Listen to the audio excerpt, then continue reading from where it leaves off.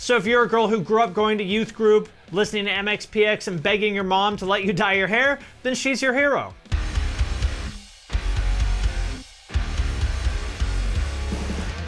What's up everybody, I am Finn McKenty and this is the Punk Rock NBA. Now I don't know about you, but if there was a scene Mount Rushmore, there are 4 people that I personally would put on it. Gerard Way, Pete Wentz, Brendan Urie, and Hayley Williams, because these are pretty much like the 4 most important people in, say, the last 15 years or so of alternative music.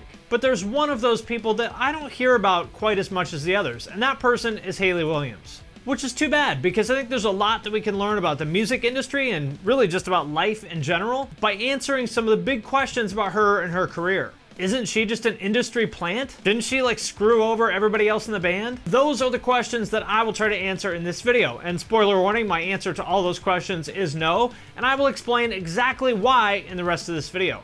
But first, I want to thank Skillshare for sponsoring this video. You guys know that I'm a huge believer in self-improvement and self-education and building the skills that you need to bring your ideas to life, and Skillshare is a great way to do exactly that. But what a lot of you may not know is that I've actually worked in online education as my day job for the last 7 years, and I sincerely believe in Skillshare. This stuff can and will change your life if you actually put in the work. There's tons of content to explore, real projects to create, and also, very importantly, the support of fellow creatives. And I could go on forever about all the great classes they have, but just a few that I personally suggest are Gary Vaynerchuk's social media class. Honestly, I don't think that I would be here doing what I am now without some of the things that I've learned from him about social media. Also, Rand Fishkin's Introduction to SEO. He's kind of like the Tony Hawk of SEO and just generally an incredibly insightful guy. And also Jessica Hish's Hand Lettering for Designers. She's one of the absolute best in the game at hand lettering, and I love learning from her. Skillshare is also incredibly affordable. If you get an annual subscription, it actually works out to less than 10 bucks a month. And the first 500 people who click the link in the description will get 2 free months of Skillshare Premium. And with that out of the way, let's get into it. I'm gonna assume that most people watching this are pretty familiar with Hayley, but for those who aren't, or anybody who needs a quick refresher, here is her career in 30 seconds or so. She grew up in the South singing in church groups. Paramore started in 2004. They put out their first album in 2005. And in 2007, they released their second album, Riot, which is really what put Paramore on the map. They put out another pop-punk album in 2009, and then took a little bit of a break and came back in 2013 with their self-titled album that was a little less pop-punk and a little bit more just rock. Ain't it fun? They came back in 2017 with their next album. It was more like an early 80s new wave kind of thing. They were no longer the same pop-punk band that you may have known from Misery Business. And earlier this year, 2020, she put out her first solo album, which sounds like this. Is a quiet thing. And along the way, Paramore got 3 platinum albums, a couple gold albums, a Grammy. All the original members of the band quit. One of them came back. She did some huge mainstream features with artists like Zedd and B.O.B., married Chad Gilbert from New Found Glory, then divorced him, and started a hair dye company called Good Dye Young. There's a lot of details that I missed there, but that's it in broad strokes. So with that out of the way, let's get into the big questions.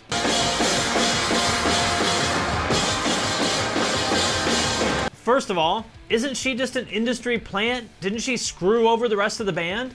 This seems to be the biggest source of drama and controversy around Hayley, and only she knows exactly what happened, but from what I can tell, it's something like this. Somehow or another, Atlantic Records discovered her when she was about 14 or 15 and signed her with the intent of making her like a solo pop star. They were hoping she might be like the next Avril. But here's the thing, the label didn't want to sign Paramore, they wanted to sign Hayley. But she didn't want to be a solo artist, she wanted to be in a band, so she insisted on bringing Paramore along with her. But she was the only one with an actual deal with Atlantic. The people in the band were just hired guns who had their own contract with Fueled By Ramen.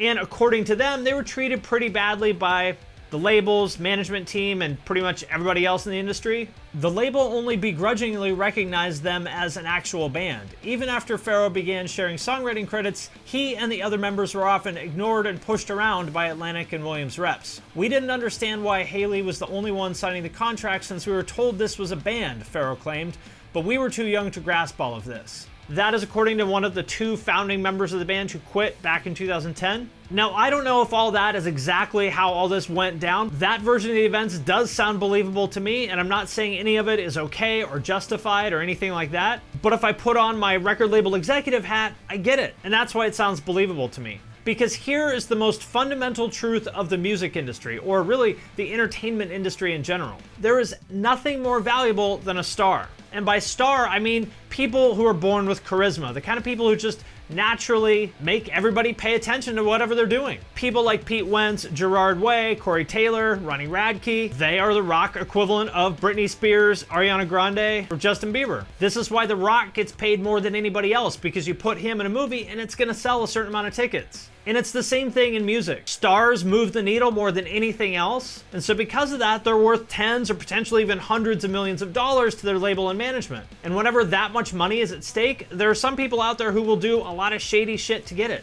So looking at it from the viewpoint of the label, when they look at Hayley, they see a star, someone that could potentially make them millions and millions of dollars. But when they look at the other people in the band, they just see dudes with guitars. And again, I'm not saying that that is right or fair. I think it's super shitty. But that is the way that they see things. Like every time that I buy peanut M&Ms, I'm like, this is the best thing I've ever done for myself. And what makes Hayley such a star?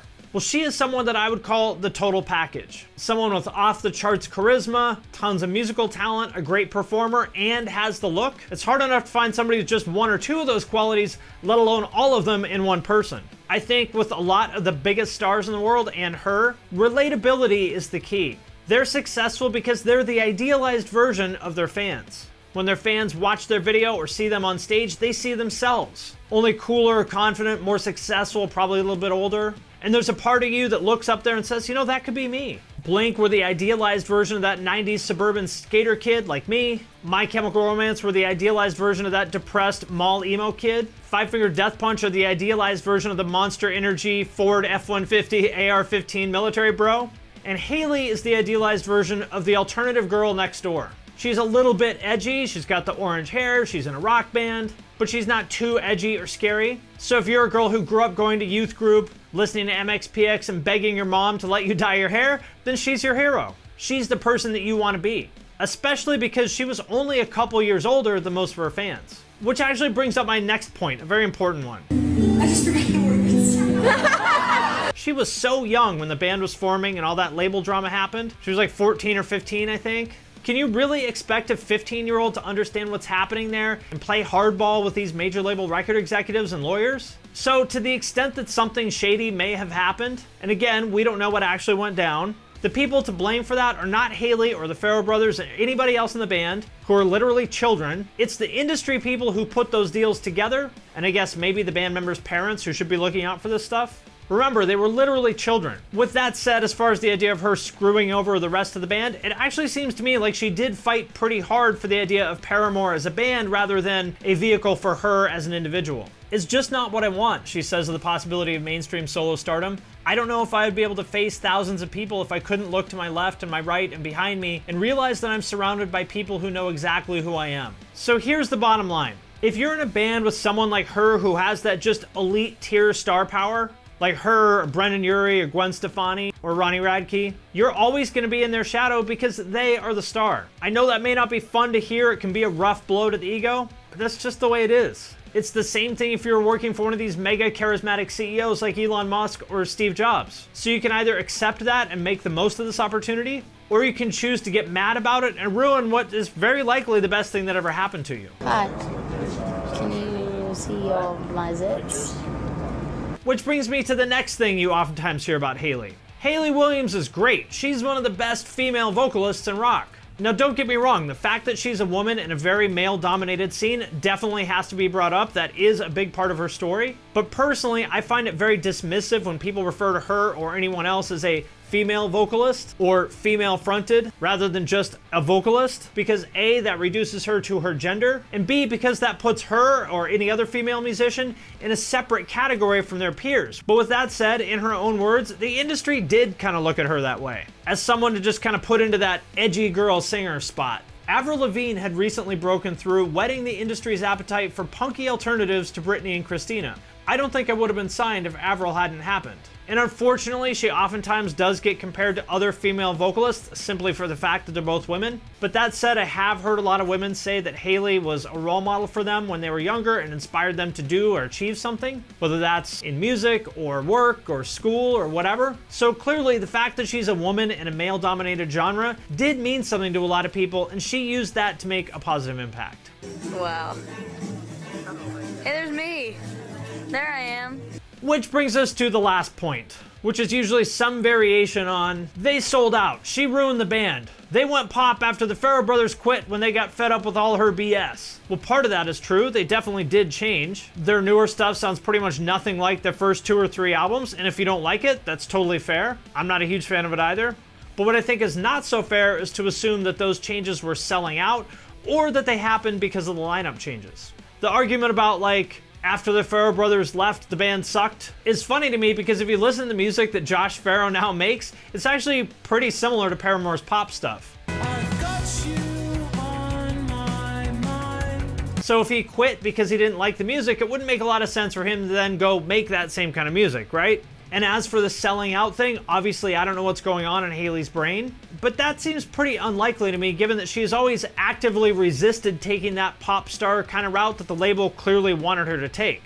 What seems a lot more likely to me is that she and the rest of the band just wanted to make different music at 27 or 28 than they did when they were 15 or 16 years old. I mean, think about the massive changes in their lives during that period. In the time between Riot and her solo album, they won a Grammy and a couple platinum records. They sold millions and millions of albums, went on tour all over the world. She got married and divorced. They went through all that lineup drama. And I'm sure they also just grew up and changed a lot the same way that anybody does when they grow up from being a teenager to an adult. And their music reflects that. Happy birthday to you! Now, with that said, I do think it's pretty impressive how they've been able to largely retain their fan base even as the music changed. And I think that's because unlike bands who do change for purely commercial reasons, and fans can tell when that's happening, with Hayley and Paramore, to me it feels very sincere and authentic. And so as they grow and their music changes, the fans grow along with them.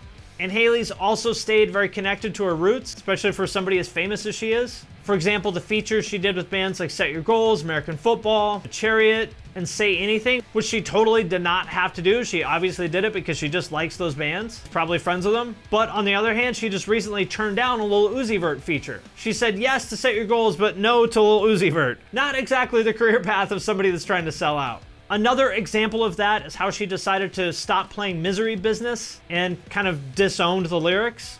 I know it's one of the band's biggest songs, but it shouldn't be used to promote anything having to do with female empowerment or solidarity. I'm so proud of Paramore's career, it's not about shame. It's about growth and progression, and though it'll always be a fan favorite, we don't need to include it on playlists in 2020. So to me personally, as somebody who's a huge believer in pushing yourself to grow as a human, even when it's uncomfortable and even when it means walking back something that you used to really believe in and taking a little bit of heat for that, I love to see this kind of growth, and I think it's a perfect example of why Hayley and Paramore have stayed relevant for so long. Because she seems like a sincere, authentic, relatable person. Like someone that probably most of us would be friends with. And she's always been very open about her personal struggles and issues with mental health and stuff like that. And I think that's something that we just need very badly right now in an era where all of us are feeling so much pressure to put this image out on social media like we have some perfect life and we've got it all figured out. And it's comforting to know that even somebody like Hayley fucks up sometimes too. I also think it's worth mentioning that she's probably done as much as anybody else to bring mainstream attention to like real DIY punk and hardcore. Actually, maybe the most out of anybody from like that kind of era now that I think about it. Davey Havok and Pete Wentz are up there as well. I'm sure a lot of people got into hardcore by looking up more about them and their influences, but I think you can make the case for Hayley for a couple reasons. As far as AFI goes, they certainly did well for themselves and continue to, but Hayley and Paramore are just on a whole other level of mainstream stardom. Like my sister-in-law, who's an army wife that listens to country, knows who Hayley is and can sing along to a few Paramore songs. And for anybody who may not understand exactly how big Paramore was and is, they currently have just a little bit under 10 million Spotify listeners, which is 1.5 times as many as Slipknot. Fall Out Boy, I'd say, are equally big in the mainstream sense, and Pete's roots in the 90s vegan straight edge hardcore kind of scene are well documented. I've talked about them before. If you haven't checked out his old band Race Trader, definitely do. They were sick.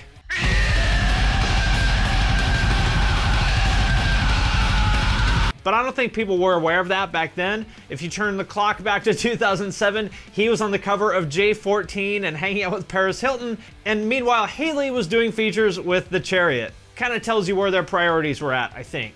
And she's always repped hardcore in mainstream media. Like she was on MTV News showing off her car, which was covered in stickers from bands like Madball, Gorilla Biscuits, Have Heart, American Nightmare, and Bridge 9. She still wears Descendants merch all the time on photo shoots and stuff. And for anybody who says that she only likes this stuff because of Chad Gilbert, her ex-husband, please, give me a fucking break. The whole thing of like discrediting women and saying that the only reason that they could possibly like this music is because their boyfriend got them into it is so sexist and insulting, such a small brain take. She was into that stuff before she met Chad, she's still into it, and guess what? She's done more for hardcore than you ever will. I mean, think about how many people were like Hayley or Paramore super fans and went down the rabbit hole of trying to find everything she's ever done, and they were like, oh, she did something with this band called Set Your Goals. I'll check that out. Oh shit, this is fucking awesome.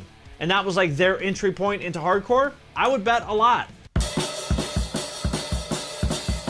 I think you could also make the case that she was part of why there were so many girls in the next generation of the scene. The whole like MySpace, post-hardcore, metalcore, deathcore kind of thing. Because if you remember, there were actually a lot of girls in that scene. And they were listening to stuff like Suicide Silence and Whitechapel and old Bring Me the Horizon, all of which was heavy as fuck.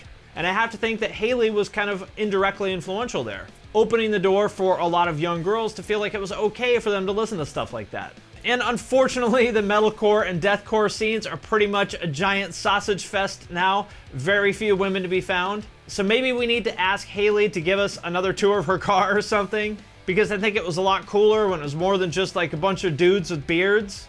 But that is a conversation for another video. So if there's one thing that I want you to take away from this, it's to put yourself in her shoes circa 2004 or so, when she was being courted by Atlantic, just 15 or 16 years old. Feeling the pressure of making these decisions that would affect her for the rest of her life and publicly play out in front of tens of millions of people. It's easy to sneer and call her a sellout and say that she screwed over the rest of the band. But do you really think that's what happened? Like, do you really think that's the kind of person she is? I don't know her personally, but I find that kind of hard to believe. And can you say that you would have done anything any differently or better if you were in that situation at her age? I definitely can't. I'd probably fuck it up even now.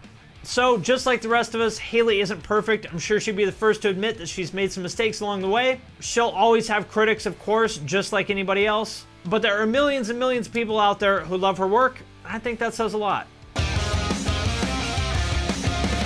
Alright, my friends, that does it for this video about Hayley and Paramore. I would love to know what you think in the comments.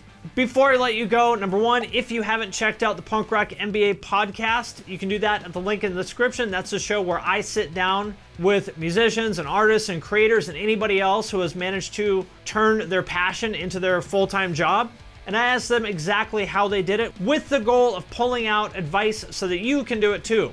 You can get that at the link in the description. And I also want to thank everyone who supports us on Patreon, especially the people who support at the True Cult level or above. It is because of your support that we're able to do the podcast and a lot of other cool things to the channel, so I'm sincerely grateful for your support. Patrons get every podcast a week early. There's a members-only Discord server that I'm in all the time. There's a chance to have me review your band or YouTube channel or design portfolio or any other project that you might want to get my feedback on. So if you want to check that out, you can join at the link in the description. And with that, I'm going to sign off for now, but I will see you next time.